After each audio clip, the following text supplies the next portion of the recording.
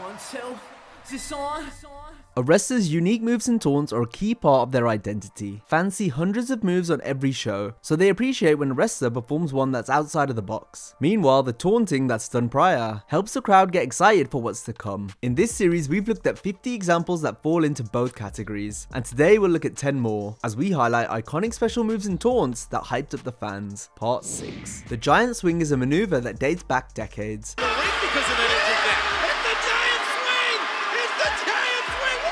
But the move was never more over than when Cesaro began using it in WWE. Whoa, wait a minute. The giant swing. I haven't seen one of these in years. Around and round we go.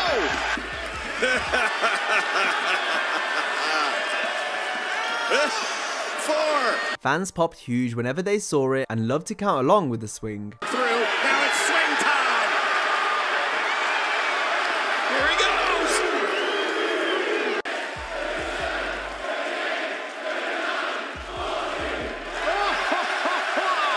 Cesaro's biggest swing came during his independent days, totaling over 80 swings, which the crowd counted as 100. 7! Unbelievable!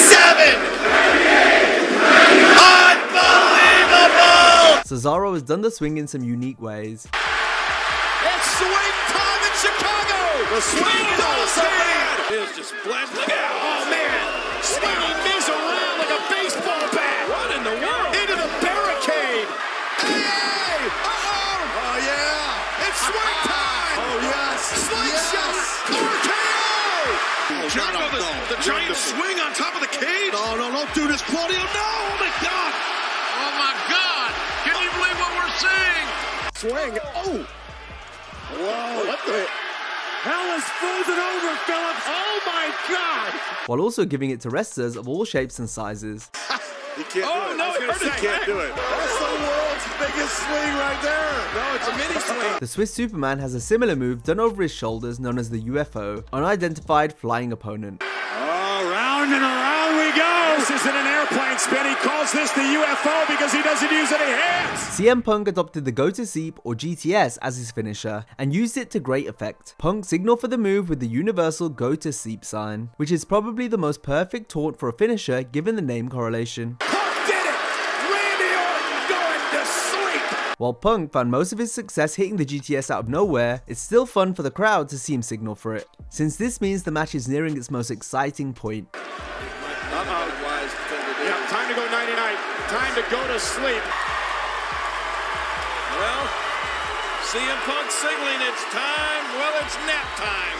I think CM Punk feels like the show-off needs a little nap. Little nap time. You heard the WWE Universe chanting for the go to sleep. Rowan's in trouble. I can't believe CM Punk's going to try this. The go to sleep. He's also thinking it's time for someone to go to sleep. Could be 99 time. Many of the best finishers have a taunt that lets you know what's coming, and CM Punk's Go to Sleep is no different. And this time,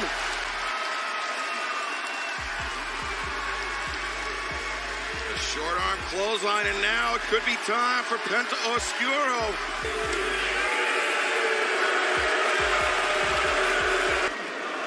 Is it night for the Nightmare? Billy Kidman had an innovative counter that basically rendered the powerbomb useless whenever wrestlers tried to use it on him. Kidman would transition mid-air and hit a facebuster on his opponent. You can't powerbomb Billy Kidman then became an unwritten rule of wrestling that fans like to have fun with. In WCW, Kidman landed the move on his knees. Picks up Kidman. What a move. Into the air. Eddie now has him hooked. Picks him up. Oh, he tried to powerbomb him down. Eddie hooks him again. Up and Kidman in midair. What a perfect foil for David Flair. Attempted a powerbomb, reversed in mid-move by Kidman. That was a critical mistake, though, Brain, to go to Jimmy Hart. That's not going to stop Billy Kidman. Amazingly in midair. However, after joining the WWF, he switched things up to where the maneuver now resembled the X Factor. Kidman likely did this due to WWE's rings having more of a cushion landing compared to WCW's. For the unfair advantage. What a counter, man, what a counter. This six-man tag team matchup is... What a counter by Kidman. Well, right there, here comes a big powerbomb. And Billy Kidman countered face first. This alteration made the move look more impactful and devastating, cementing it as one of wrestling's most creative counters. It's illegal. Chris Benoit setting Billy Kidman up. And Kidman with a counter. One in by these taunts of Eddie Guerrero because the tag team titles are on the line. And Kidman with a great counter there. Eddie Guerrero previously used the Brainbuster as a precursor to his patented Frog Splash, before settling on the 3 consecutive suplex combination known as the Three Amigos. Guerrero in the home of the Philadelphia Flyers. Eddie Guerrero's going for a hat trick. Eddie got him. Again, perhaps the second of the Three Amigos. See how he spins the hips, Guerrero. There's the third. It's possible that Eddie took inspiration from Chris Benoit's use of the 3 rolling German suplexes prior to the diving headbutt. Look at this! A German suplex of his own to Benoit. That's number 1 right there. Guerrero's arms are locked. Hands are still hooked. Guerrero matched Benoit's intensity with the Germans by executing each of the 3 Amigos at a fast pace. Eddie usually hit the move in the match, doing so with a great sense of urgency. Any one of these suplexes could have been countered, so Guerrero had to be quick. The Three Amigos perhaps on the way. Look at how quick this hit. Look at that. Textbook. Here's a third one. Watch those hits. Bam. That's textbook Guerrero. There's the second one. The Three Amigos trying to wear Mysterio down. Oh my God. The third one. While also selling how much the move took out of him as well as the opponent. Those ribs. He's got to hurt the ribs every time he twists in there. And Eddie's nailing, he's popping those hips and nailing that triple vertical. This is taking a lot out of Angle, but how much is it taking out of Eddie to pop and back arch and do this? There's the third one. Off the 3 vertical suplexes. Since his passing, wrestlers have used the 3 Amigos as a way to pay homage to Latino heat. Saves of the great Eddie Guerrero. The Amigos. The 3 Amigos. Trouble Guerrero with a Royal Rumble moment. This is very and he gets it. Vertical suplex by Dominic, and now Shades suplex, and Sasha Banks looking to pay homage to her hero. The Claymore is a hell of a finish as a standalone move. Sal's got to keep the pace quickened. Claymore kick! Oh, ready to strike! Do it! Another Claymore! However, in 2019, Drew McIntyre made it even better with one alteration. Previously, Drew would simply measure his opponent in the corner. This worked as a heel, but after turning face, McIntyre found a way to get the crowd involved by using a countdown. Countdown was something that came about naturally and helped in cementing the Scottish Warrior as a main event babyface. For Drew McIntyre may be about to end. Roman Reigns with a Superman punch. Just inside it, Drew McIntyre. Oh no! Claymore!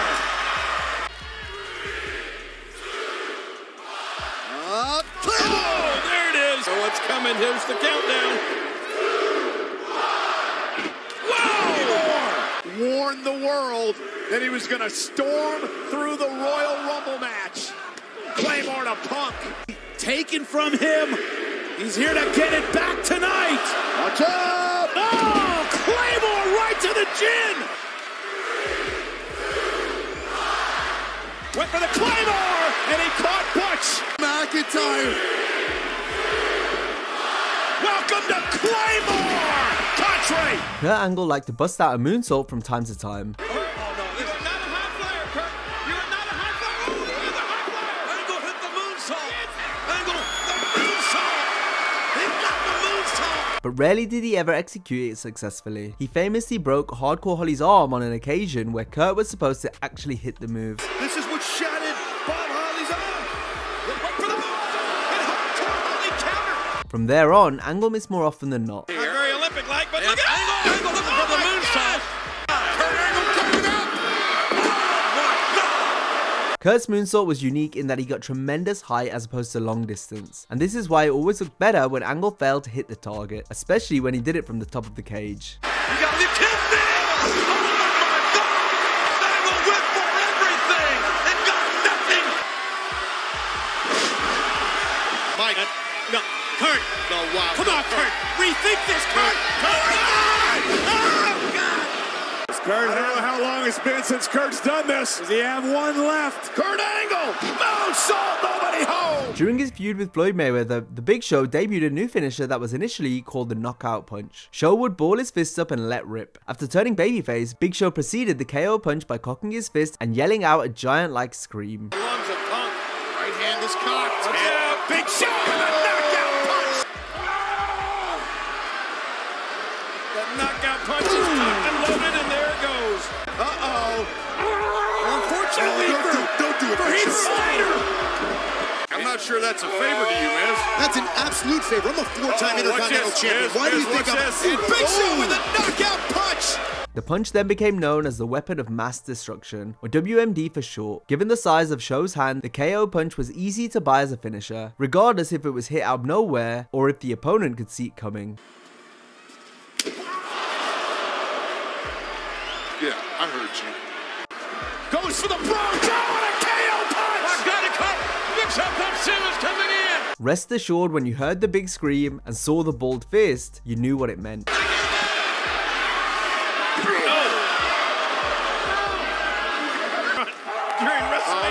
No, not the right hand, the weapon of mass destruction. Day&J security, Big Show.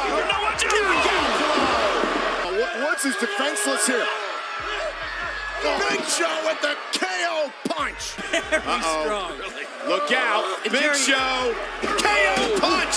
Cody Rhodes last hoped he would fall. Big Show fired up now, got that big right hand cocked, and there it is! While every wrestler has their go-to maneuvers and signature spots they perform on an opponent, some talent like to have specific moves and spots done to them every match. Ric Flair was known for going to the top rope, but never hitting the intended move he had planned. The Nature Boy was thrown to the mat each time.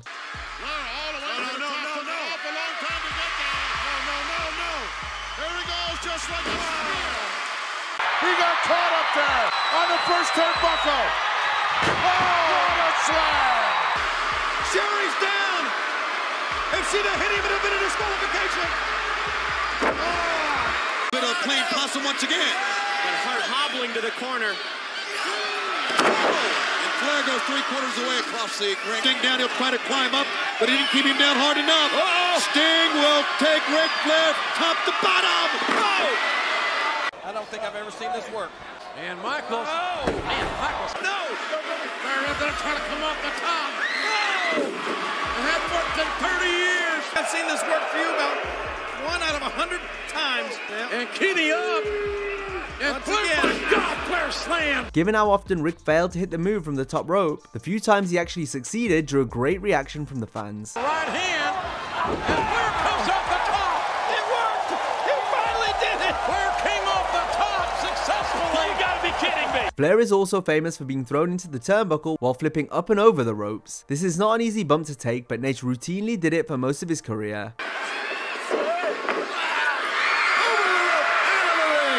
Let's see here, doesn't know what to do. Oh my gosh!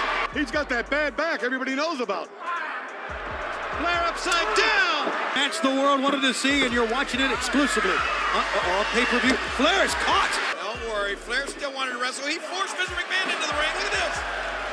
They're upside down and caught in the face. Rick borrowed this from Ray Stevens, who started using the buckle flip back in the 60s. Flair bumped like a madman during his matches, and these two spots mentioned are just some of the ways he gave back to his opponent. We have said, oh, he's upside down. He goes down the apron. The Nature Boy's up top. Flying across body. Like Ric Flair, Shawn Michaels was renowned for his flip into the turnbuckle. Michaels performed the move at great speed with a lot of force. Given Shawn's history of back injuries, taking this bump so often can't have helped. Diesel in trouble. Not that. No, forget about it. Oh, no. Oh, no. And Shawn Michaels trying to set up that tap.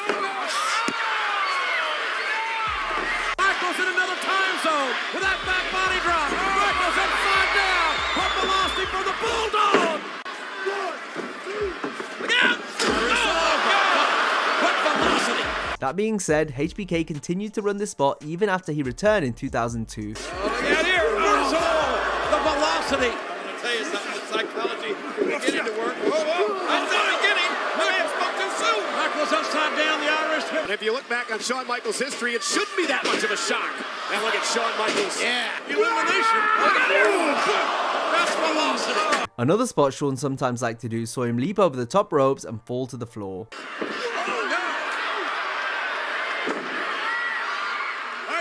On his feet, maybe not for long. This was a bump Harley Race used to take, and one that Triple H began to do during big matches. This Big Show reverses the Irish whip, and look at the impact. It's a good check for both these magnificent young athletes. The top, nothing more than a non-official street fight, and what impact. And walk back where we are. Triple H If Triple H could even stand or even kneel, he will stand. Oh, but he's not standing now.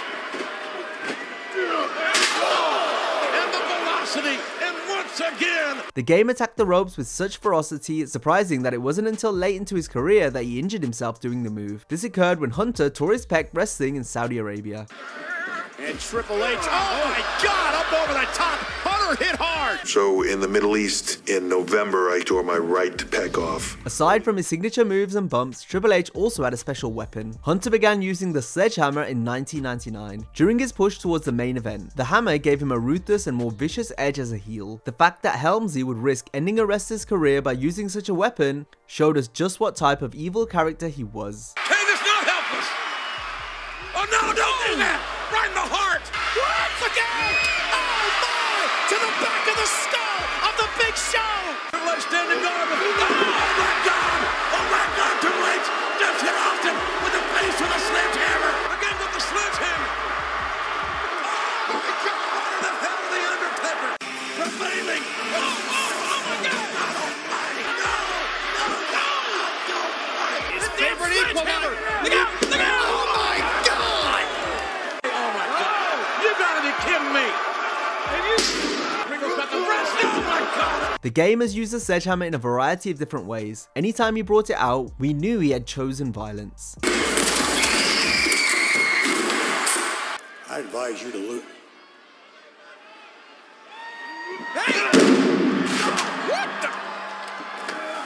Sure, the likes of the tables, kendo sticks and steel chairs are seen as dangerous, but Triple H and the sledgehammer was downright attempted homicide, giving new meaning to the Cerebral Assassin nickname. Wow, dangle! Triple H has snapped! Triple H has gone ballistic! The referee knocked down with a sledgehammer! He's never! Oh my God!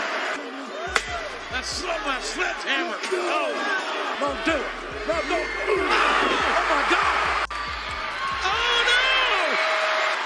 Triple H has got that sledgehammer! Go! That is the Clicks trademark sign! And Triple H! Enough is enough! Triple H has the mercy! Now if you enjoyed this video, be sure to check out our similar videos in this series of iconic special moves and taunts that hyped up the fans. Hope you have a great day, and I'll see you next time.